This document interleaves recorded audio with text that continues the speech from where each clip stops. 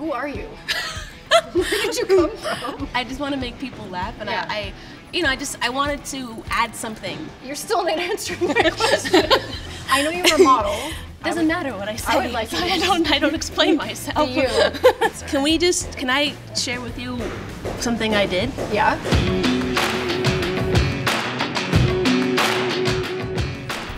I'm so excited to be doing this with you. We have been talking about talking and hanging out and doing something forever. Mm-hmm.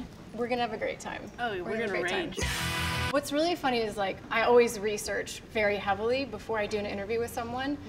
And to that end, I also realized that you don't love doing interviews. So now I feel bad on top of feeling unprepared. It's funny when you mention that. The irony is I do interviews. I'm here with Bulk. What do you think of Power Slap? Pretty brutal. I'll leave it at that.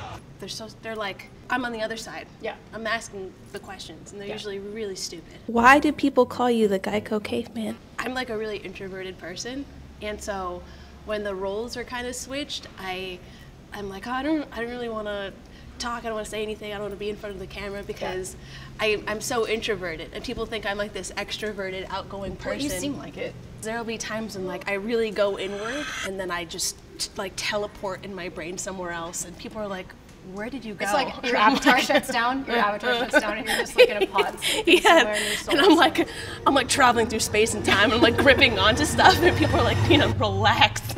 So, thank you for having me. Well, I appreciate it, and extra because it's not your favorite thing to do. But the moment that I was exposed to you, I was like, I need. That's a weird way to phrase that. I feel like everyone got exposed. The moment that I exposed myself to me. you, the moment that I saw you for the first time, I was like, I need to get to know this girl. So part of the reason I wanted to do this today is because I feel like no one knows anything about you. Maybe that's by design, but we're going to change that today. So start at the beginning. Like, what's your origin story? Like, you don't have to say everything, but like, who are you?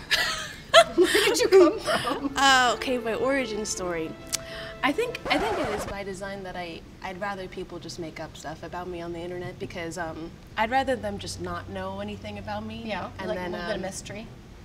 Yeah, because they're gonna form their own narrative about me anyway. So before my origin story. Yeah, you're still not answering my question. Where did you come from? I know you were a model. Yeah, it was. And not just like, oh, I'm a model. You were like an actual model on many, many magazine covers.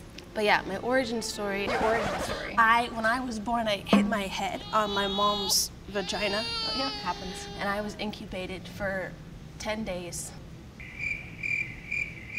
That's it? Explains a lot.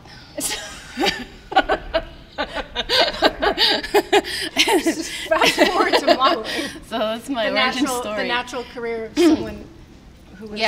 Yeah. And then my origin story, so I'm from New York, Italian descent, French There's a lot Italian of debate descent. about that too online, by the way. Yeah, because everyone thinks I'm Mexican. I saw that you were Indian. I saw that you were Mexican. I saw Arab. that you were Arab. Brazilian. Yeah. We are the world. Dude, I'll do it. Yeah. I'm all of it. Doesn't matter what I say. I would like you to I don't explain myself. You.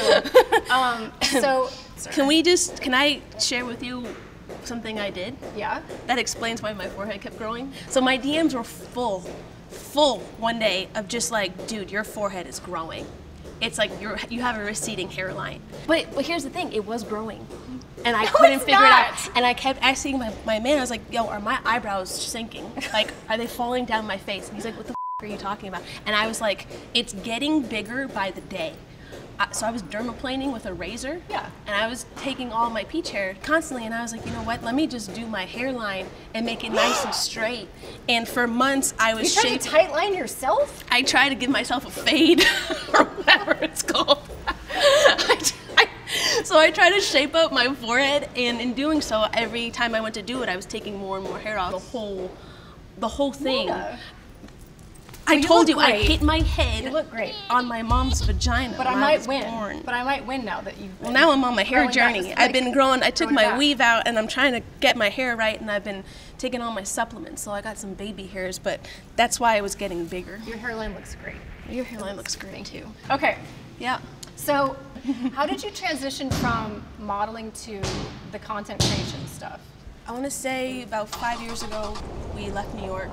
So when we came out, I was still modeling and stuff, but then maybe a year later, COVID hit, and the entire industry changed. Yeah. You know, our agencies wanted us to post a lot of our work and stuff like that. So, but I was less of a high fashion model, and I was beauty model. I also did editorials here and there, but here and there we would do like some funny videos together and stuff. Okay. We just made like really funny videos Yeah. together. We kind of, during COVID, we were kind of like, well, we're home, let's just keep creating stuff. Yeah. That's when we started really diving into social media and seeing what we could sort of pull out of that. And we did. It just turned into like a full-time thing for me. I had a really great career with modeling, but I want to say it feels not very satiating, and I just didn't like promoting myself. Yeah. I just wasn't also, it just didn't make me happy. I did it for so long because it was great, it was lucrative, and I was able to support myself, my family, and I didn't want to be ungrateful for that opportunity, and I think that's why I stuck with it for over a decade. But you know, after a while, I was just like, you get to a certain point, you're like, okay, what? Yeah. You know, I spend so much time, and like I don't really like taking pictures. I don't really like being in front of the camera like that. I just want to make people laugh, and I wanted to add something. I didn't need to prove to people that I had such a lucrative career. I was like, I'm done. It was great. So at the height of my career is when I actually left. Really? Yeah. You Khabib'd it. I was done. You're like, I'm 'cause undefeated. I'm at the top. Yeah. Deuces. I love that for you. was like, I don't want to keep chasing. Well, Yeah. I love that we benefited from that, and that you are Did now you? taking over. Did we? We did. No, we absolutely did. You are now taking over the MMA world, and I feel like it's really, really nice to have another woman in what could sometimes feel like a little bit of a boys' club. You know, I did Muay Thai, I did karate for years growing up. And then I, used to co-own a boxing gym, Yeah. so it's like She co-owned a boxing gym. Put some respect on this woman's name. well, I just, them. I know. Well, I want them to know you. I very much appreciate you. Thank you so much. I very much appreciate you too. I know it's not your favorite thing, but it was really fun getting to know you a little bit more, and not just like making all sorts of wild assumptions about you like the rest of the internet does. My origin story. Yes. Not many people know my origin story or believe it. Well, we got it now, so thank you. I appreciate you. You're welcome.